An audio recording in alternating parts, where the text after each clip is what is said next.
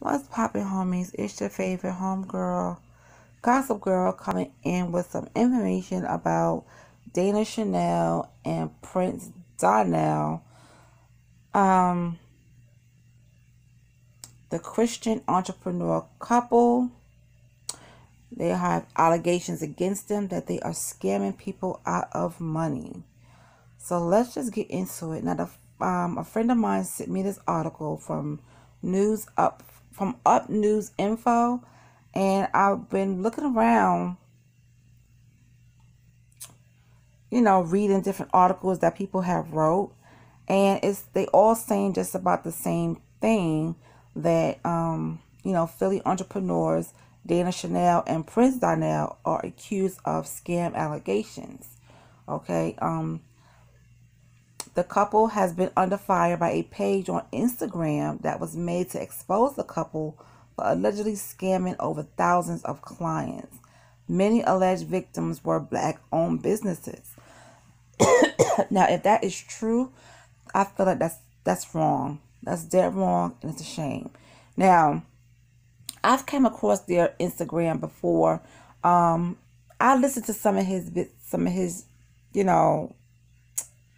how can I say, some of his content, and I don't know, I just could never get into them as a couple.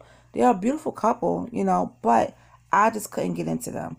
I've seen posts where people labeled them as relationship goals, black love, and the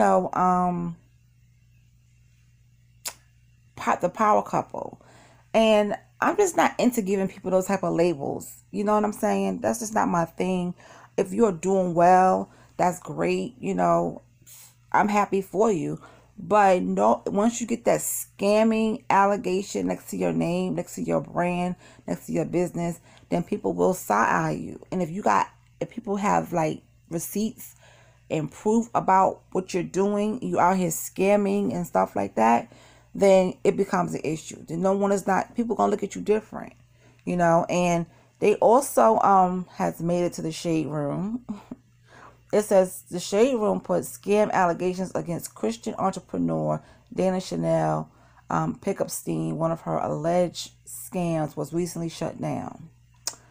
I don't know which one was shut down, but I know she has a variety of businesses. They have she has one called Curl Bible. They have Jumpin' Jack Tax.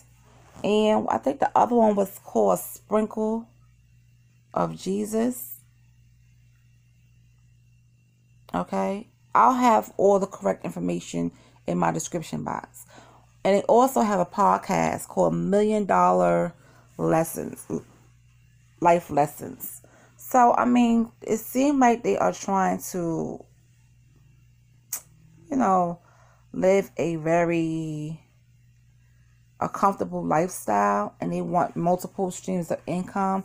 There's nothing wrong with having multiple streams of income, but if you're not providing a service, or if you are not coming through with a product or whatever it is that you're doing to make people feel like you're scamming them, you need to reevaluate your business and see what you're doing wrong that's making these people say that you're out here scamming.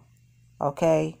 And if you out here trying to scam other black businesses, that's wrong as well. So this is why people don't want to always support other folks, because it's always something. It's always something. I don't know this couple personally. They seem like, just by being on social media, a beautiful couple. They are a beautiful couple, but I don't know them personally. I don't know. I never dealt with any of their businesses, so I don't have any type of relationship with them. But you just never know who do, and whatever it is that they're doing to make people feel like they are scamming them, they need to stop it, because it can really ruin you. Having the word scam next to your business or brand can really ruin you. And then how are you going to keep up your lifestyle of living if you are, labeled as that? So whatever it is that they're not, making good on, they need to reevaluate. It's good, like I said, it's wonderful to have multiple streams of income, but you have to make sure that you're making good on those multiple streams of income, especially if you are providing a service to other people. If you are providing a product, make sure they get that product out. Make sure whatever service that you're providing is valid, you know. Because people are very funny with their money. And the way times are right now, times are not great. And everyone's trying to hold on to their little pennies, you know, as much as possible. Because you just never know what can happen. So this is another time for anyone to be scamming. It's never the time for scams to happen. But, you know, people scam for all different types of reasons. And just because they are Christians, as they said, it doesn't mean that their life is holy. It doesn't mean they walk by the Bible either. Because if they did some type of wrongdoings for this to even come up. So, being a Christian means what? They do wrongful things as well. Okay, so excuse me. But anyway, that is that. If you heard about any of this stuff, let me know in the comment section. Do you follow them on Instagram? I know they have a YouTube channel and they have a podcast. So like I said, the information would be in the description box.